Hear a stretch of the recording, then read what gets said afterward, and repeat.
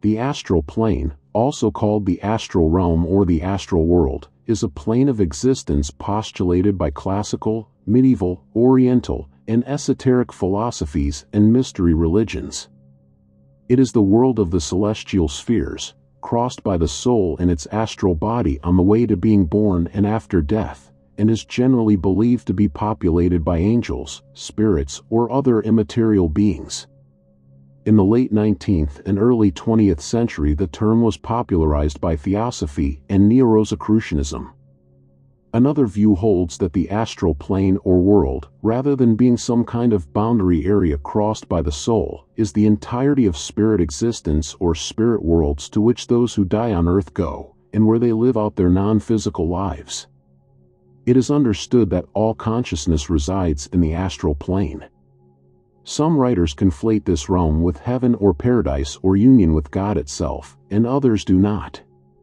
Paramahansa Yogananda wrote an autobiography of a yogi. The astral universe is hundreds of times larger than the material universe, with many astral planets, teeming with astral beings.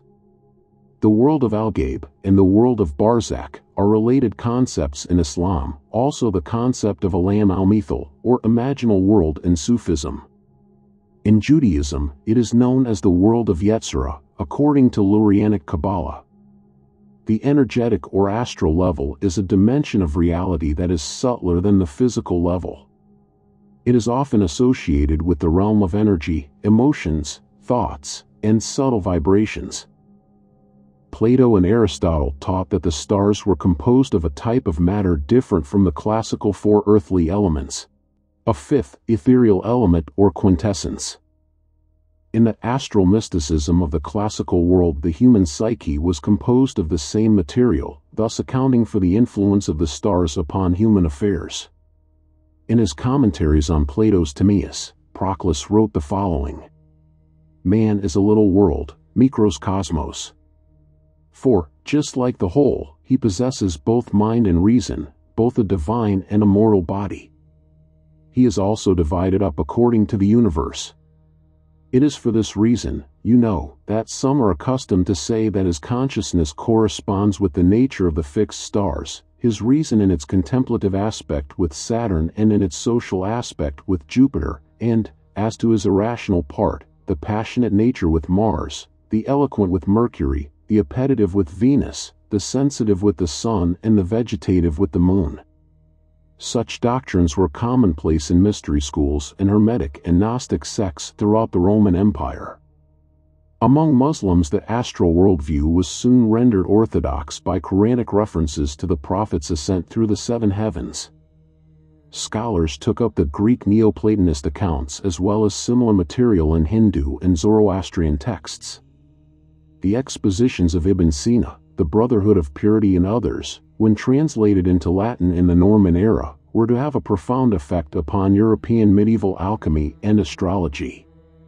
By the 14th century, Dante was describing his own imaginary journey through the astral spheres of paradise. Throughout the Renaissance, philosophers, Paracelsians, Rosicrucians, and alchemists continued to discuss the nature of the astral world intermediate between earth and the divine. Once the telescope established that no spiritual heaven was visible around the solar system, the idea was superseded in mainstream science. These subtle energies that underlie and permeate the physical world. These energies are believed to be vital forces that animate and shape all aspects of existence. They can be seen as the underlying currents of life and consciousness. The astral level is closely associated with emotions, feelings, and the energetic expressions of human experiences. It is believed that emotions generate energetic vibrations that can be sensed and perceived on the energetic or astral level. The astral realm is considered the domain where emotions and desires find their expression and influence our experiences.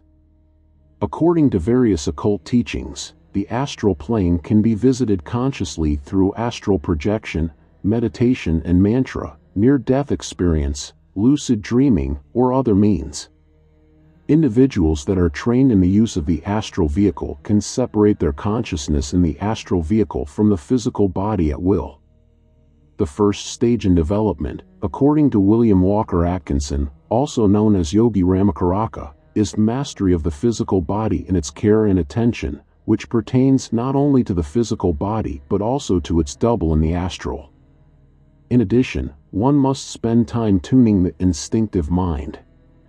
The first three subdivisions of the instinctive mind are passions, desires, and lusts.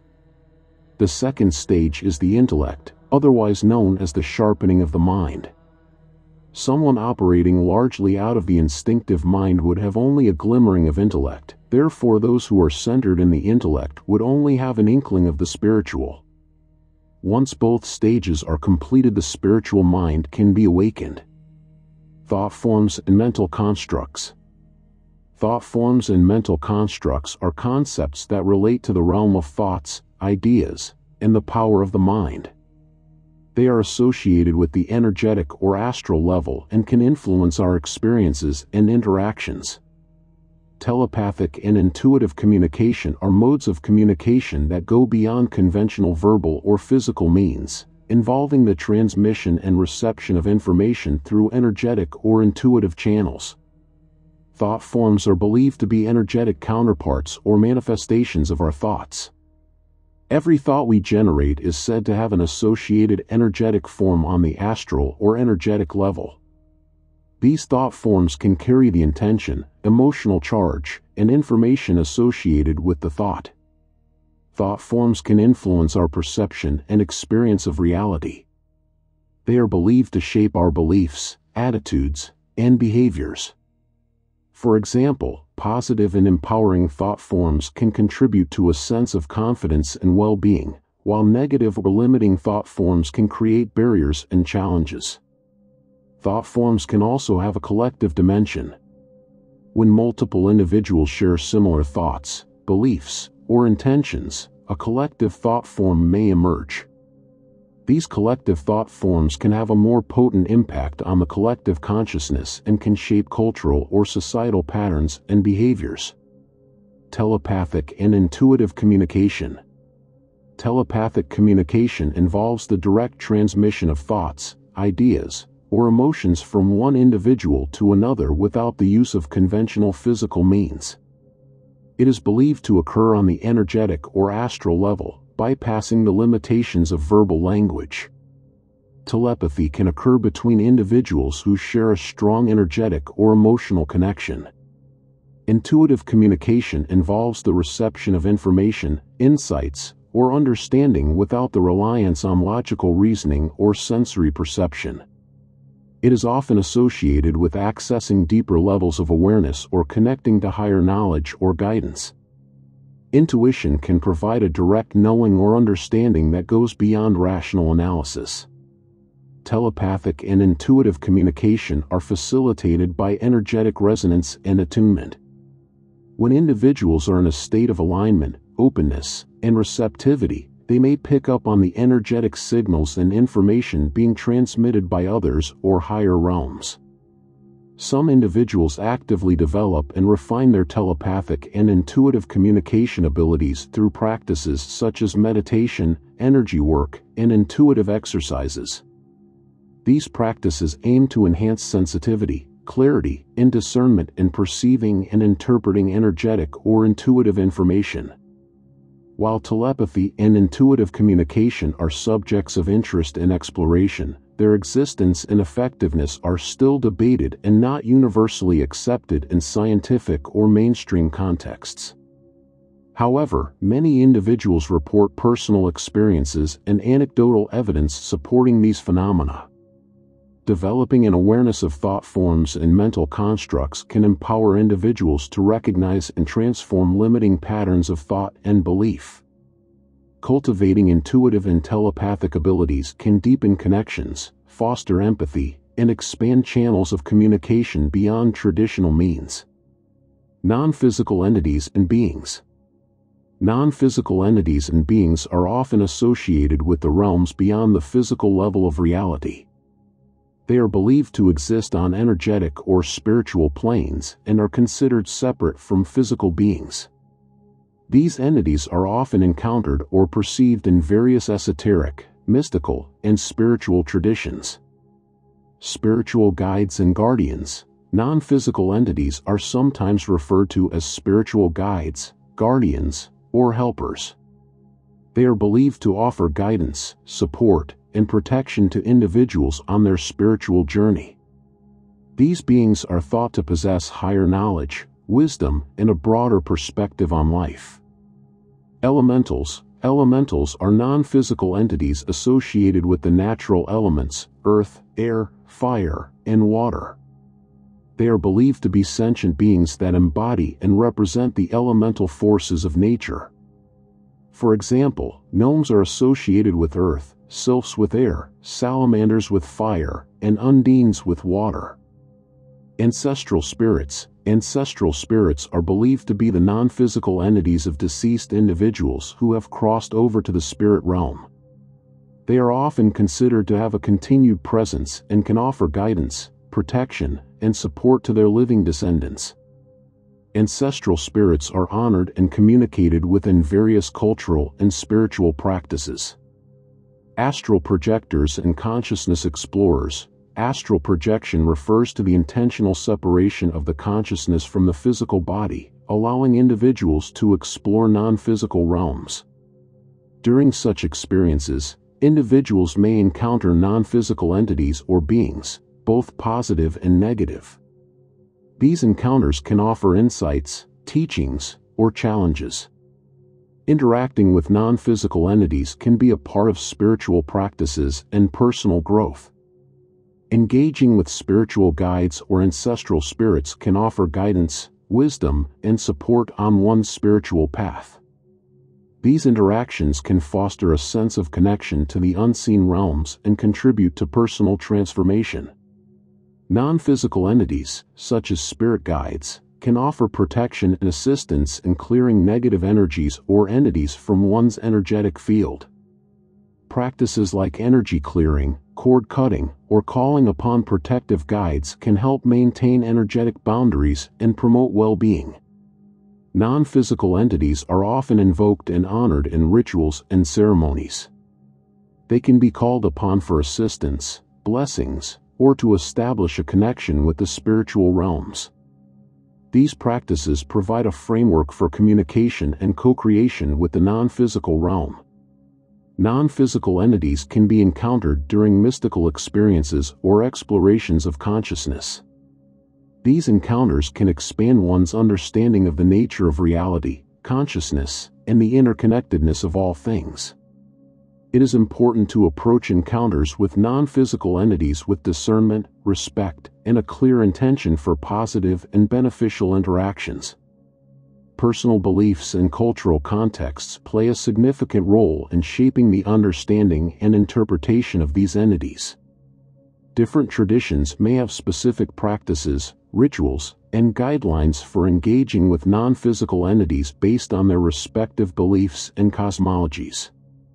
Lucid dreaming and astral projection. Lucid dreaming and astral projection are practices and experiences that involve altered states of consciousness and the exploration of realms beyond the physical plane. Lucid dreaming refers to the state of being aware that one is dreaming while still within the dream. It is a state of heightened self-awareness and consciousness during the dream state. In a lucid dream, the dreamer becomes conscious of the dream as it unfolds and can sometimes exert a degree of control over the dream environment and narrative. The hallmark of lucid dreaming is the awareness that one is dreaming. This awareness enables the dreamer to consciously navigate and interact with the dream environment. It can involve controlling dream elements, summoning specific experiences or individuals, or exploring the dream realm with intention. Lucid dreaming often involves heightened sensory perception. Colors may appear more vibrant, sounds more vivid, and tactile sensations more palpable. This heightened perception can contribute to a rich and immersive dream experience. Lucid dreaming provides an opportunity for personal exploration, self-reflection, and creative expression. Dreamers can engage in activities like problem-solving, artistic creation, or encountering symbolic representations of their subconscious mind. lucid dreaming can be used as a tool for personal growth, healing, and emotional integration. Dreamers can confront fears, work through unresolved issues, or engage in practices that promote self-empowerment and transformation. Astral projection, also known as out-of-body experience, OBE, is the phenomenon where an individual's consciousness separates from the physical body and enters different realms or planes of existence. It is believed that during astral projection, the consciousness can travel beyond the physical body and explore non-physical dimensions. Astral projection involves the separation of the consciousness from the physical body. The individual's awareness is able to exist and perceive independently from the physical form. During astral projection, individuals can explore realms beyond the physical plane. These realms may include the astral plane, spiritual dimensions, or even encounters with non-physical entities or beings. Astral projection can be accompanied by a heightened sense of perception, expanded consciousness, and the ability to navigate through space and time. Individuals may experience a greater sense of freedom and connection to the broader cosmos. Astral projection experiences can provide profound spiritual insights, experiences of unity, and a deeper understanding of the nature of reality. It can facilitate personal growth, self-discovery, and a sense of connection to the larger tapestry of existence. Both lucid dreaming and astral projection offer various practical applications and benefits, including: lucid dreaming and astral projection provide unique opportunities for self-exploration, personal growth, and expanding one's understanding of consciousness and reality.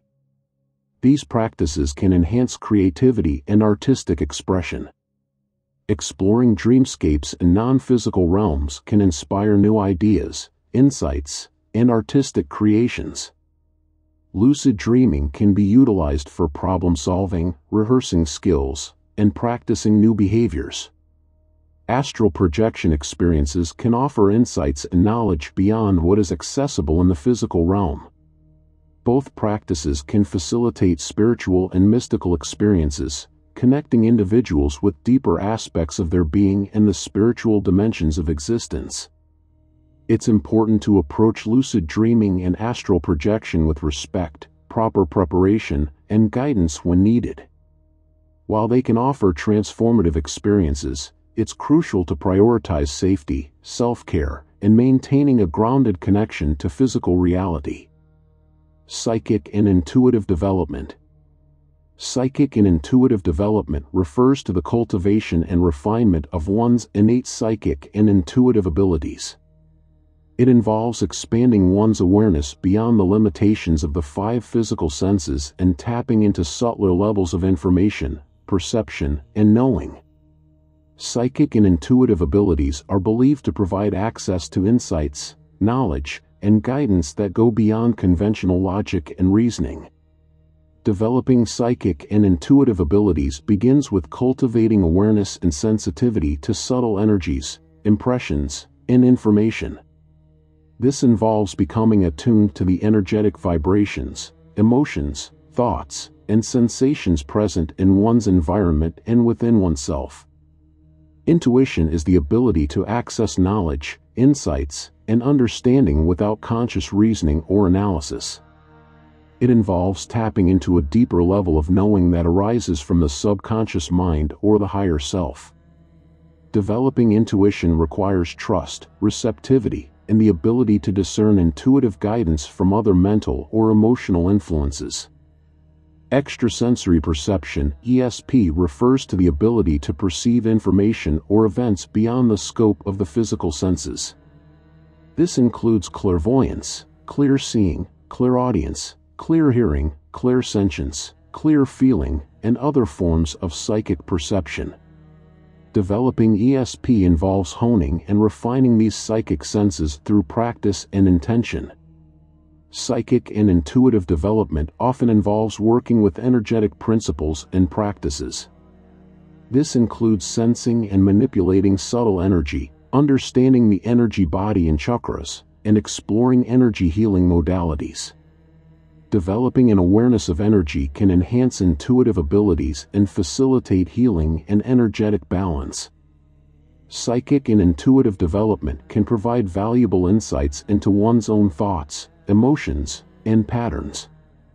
It allows for self-reflection, self-awareness, and personal growth by shedding light on subconscious motivations, hidden beliefs, and unresolved emotions. Psychic and intuitive abilities can be utilized to gain clarity, guidance, and perspective when making decisions or solving problems. By accessing intuitive insights, individuals can tap into a broader range of information and consider factors beyond logical analysis. Psychic and intuitive development can enhance connections with others. It can facilitate empathic understanding, deeper communication, and the ability to perceive and respond to the needs and emotions of others. Developing psychic and intuitive abilities can support spiritual exploration and connection. It can deepen one's understanding of the spiritual dimensions of existence, facilitate contact with spiritual guides or higher realms, and open doors to mystical experiences. Developing psychic and intuitive abilities requires practice, patience, and an open mind. It is important to approach this journey with ethical considerations, respect for boundaries, and discernment. Seeking guidance from experienced practitioners, teachers, or mentors can provide valuable support and direction in developing these skills. Ultimately, psychic and intuitive development can be a powerful tool for personal growth, spiritual connection, and navigating the complexities of life. In early theosophical literature, the term astral may refer to the ether. Later theosophical authors such as Annie Besant and C.W. Leadbeater make the astral finer than the etheric plane, but denser than the mental plane. In order to create a unified view of 7 bodies, and remove earlier Sanskrit terms, an etheric plane was introduced, and the term astral body was used to replace the former Kamarupa, or sometimes termed the body of emotion, illusion, or desire. Some of those propounding such claims explain their belief that letting go of desires is spiritual progress by noting that the more one lets go of earthly desire feelings, the less tied down to the physical world, a world of illusion, and the more connected to the astral, where all is visible and known. According to Max Heine's Rosicrucian writings, desire stuff may be described as a type of force matter, in incessant motion, responsive to the slightest feeling. The desire world is also said to be the abode of the dead for some time subsequent to death.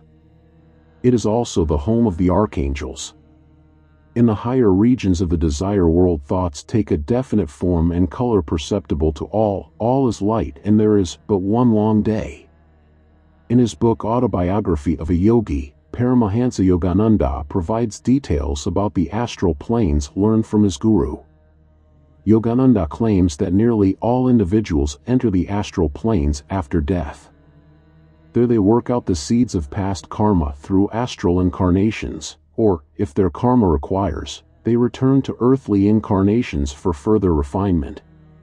Once an individual has attained the meditative state of nirvikalpa samadhi in an earthy or astral incarnation, the soul may progress upward to the illumined astral planet of Hiranyaloka. After this transitional stage, the soul may then move upward to the more subtle causal spheres where many more incarnations allow them to further refine before final unification.